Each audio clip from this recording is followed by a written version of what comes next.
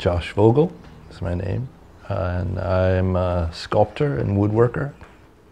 I work mostly in wood. I may have a preconception of what I want to achieve, and the material answers back in a way. It describes its limits. My responsibility is to test that limit. It's to go further, until it says no. That's it.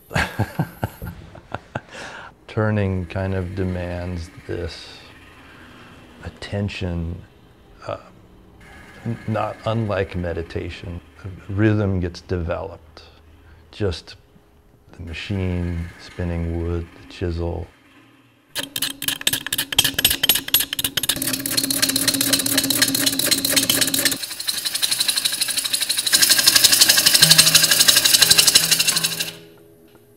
I'm 100% more interested in the process. And I think it's also probably why I don't mind casting these things off after I'm done with them. Is the beautiful moment for me was in the creation. Something happens on top of your technique that transcends everything. That's the point. That's the whole reason that you work your ass off.